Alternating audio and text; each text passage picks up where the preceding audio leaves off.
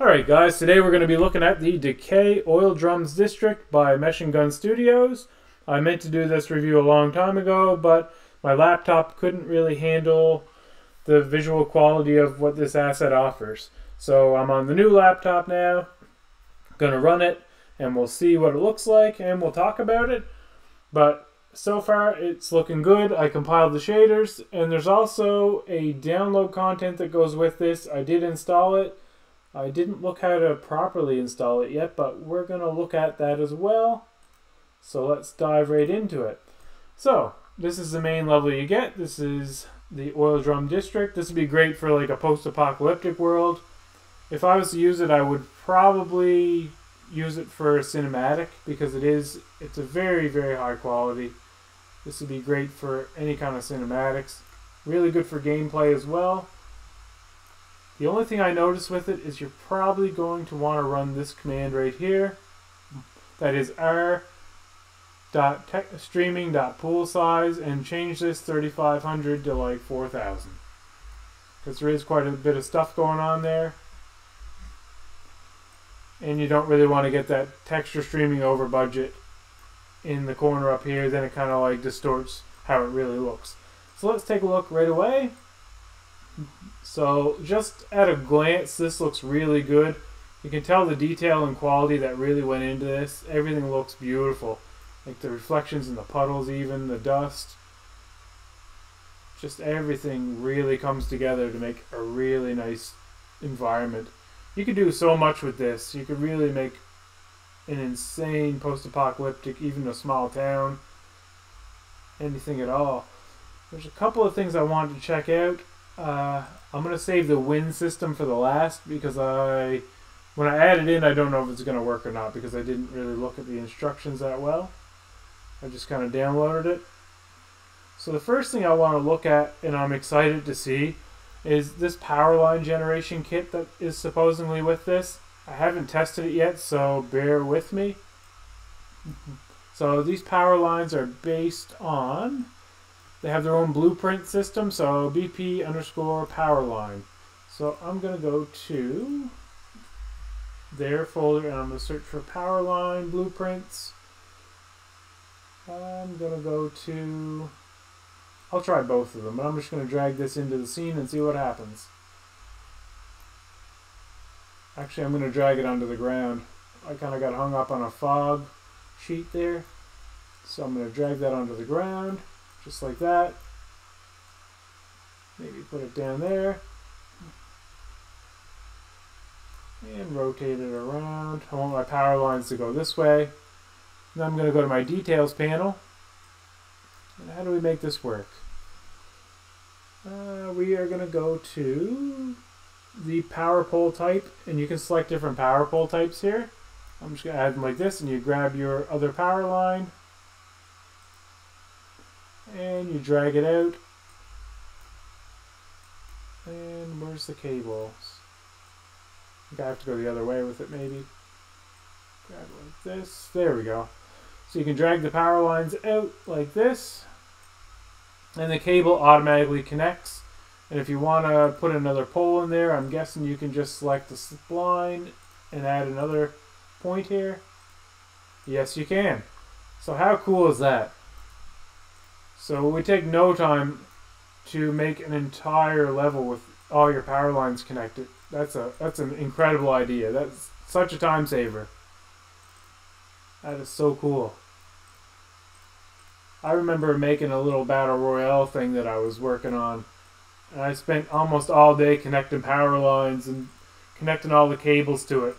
This just streamlines that so much. And you can add your own power lines in here to my understanding, or your own power poles and stuff too. They have different types you can add in, which is really cool. So yeah, this will really, like you could save days worth of work depending on how big your level is just with this system. That's really cool. I'm going to drag this in because I don't know what it is. I guess this is the same thing, but it's set up already for this level. Yeah, same thing. You can add in a spawn point. Yeah, so that is perfect. That saves so much time. Obviously, you would want to place it on your roof or through your meshes, but I'm just kind of displaying it for you guys to take a look at. So yeah, you'd want to position this around and put it where it should be. Probably not in the middle of the road either, but you get the point. The other thing I wanted to take a look at was there's customization for these buildings. So even if you're not using this map or any of these systems and you just want to take the buildings from it, you can customize every part of these buildings with the built-in customization for these blueprints that come with it. Like, for example, the roof, you can change that. I'm going to change it to blue to be extreme. And it changes the roof. And you can just go through the sections here. You can change all different elements. So you can change the tint of it. They have just a ton of customization. I'm going to do this one, for example. Come over here. This one's red. So I'm going to make it a purple shed. Or a purple building. Same thing. I'm going to change the roof to be purple too. Give it a tint. All kinds of customization options you can go through to really make these your own. I don't know if you want a pink shed. Maybe you would. Who knows? But it really looks great. So the other thing I want to look at is that new lightning sorry, it's like a storm effects thing. So what I did was I unzipped this in my content folder, and it makes a new folder, the Sandstorm DLC. In there's a map, and I'm probably doing this wrong, so you probably want to look at the instructions first, but I'm just going to add that level in as an existing level from right here. So right there, maps in here, and that adds it in, and it's giving me an error due to my lighting. So for example, I'm going to delete my lighting out of here. Probably directional light or light source, one of them. I just want to take a look and see. I probably shouldn't have deleted my skylight, I guess. So just directional light. There we go. That looks really good. You got like a nice blow and sand effect. It really sets the atmosphere for what this is trying to achieve. So that looks fantastic. Also, if you're using this method to add it in, it may or may not be right, but you want to right click on it and go to change streaming method to always loaded, or do it through the blueprints. That way, when you start the level, this effects will be there. So that is really cool. I love this atmosphere. I love the post-apocalyptic stuff. So I'll probably be using this shortly in either a way or a gateway to learn sequencer better, or just making a small little play around zombie survival type thing inside this post-apocalyptic little demo level, just to see what it can do. So look forward to that. I'll definitely be doing that. And also I want to talk one more thing with you guys before I let you go. But overall, before we do any of that stuff, I want to give this a rating.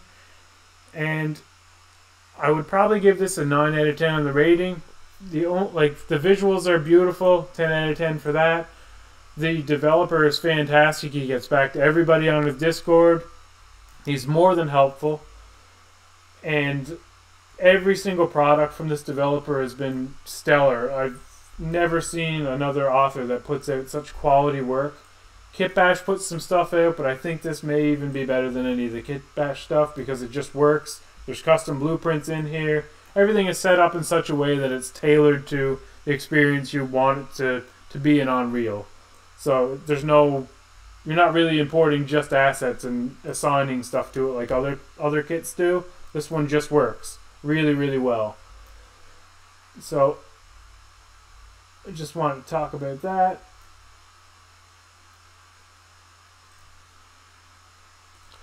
Alright, and I'm back. Sorry about that. I had a phone call that I couldn't miss.